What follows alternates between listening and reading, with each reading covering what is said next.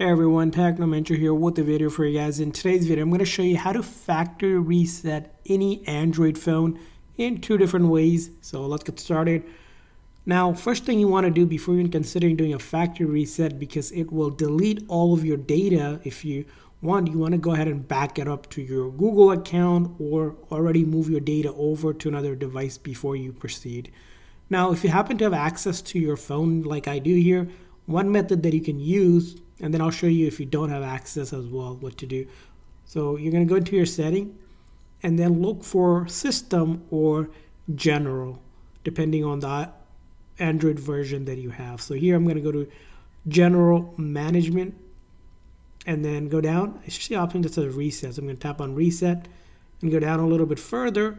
At the bottom I have the option to do factory data reset. Basically it will erase everything and then delete everything. It shows me everything that will get erased, from removing my Google account to settings, any downloaded apps, photos, videos, basically anything I have here completely, and any accounts that's linked here. So I can see here, I can go ahead and click on reset and it will begin the process to reset.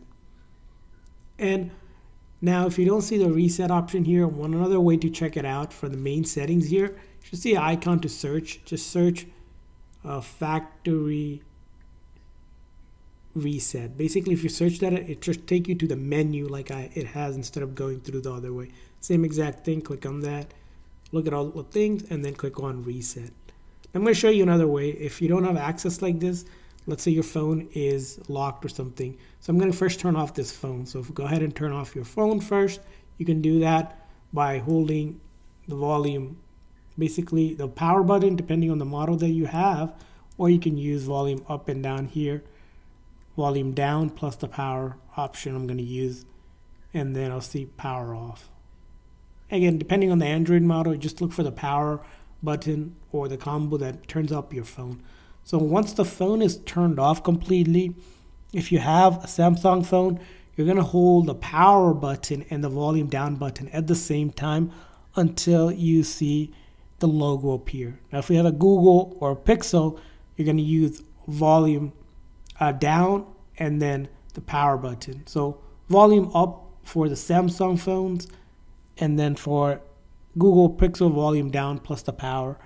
And then for Motorola, OnePlus, Xiaomi, and other models, you're going to do volume down plus the power. So I'm going to do the volume up and the power here because I have Samsung phone. So all I do is press them holding together at the same time. And once I see the logo, right, this, just let go.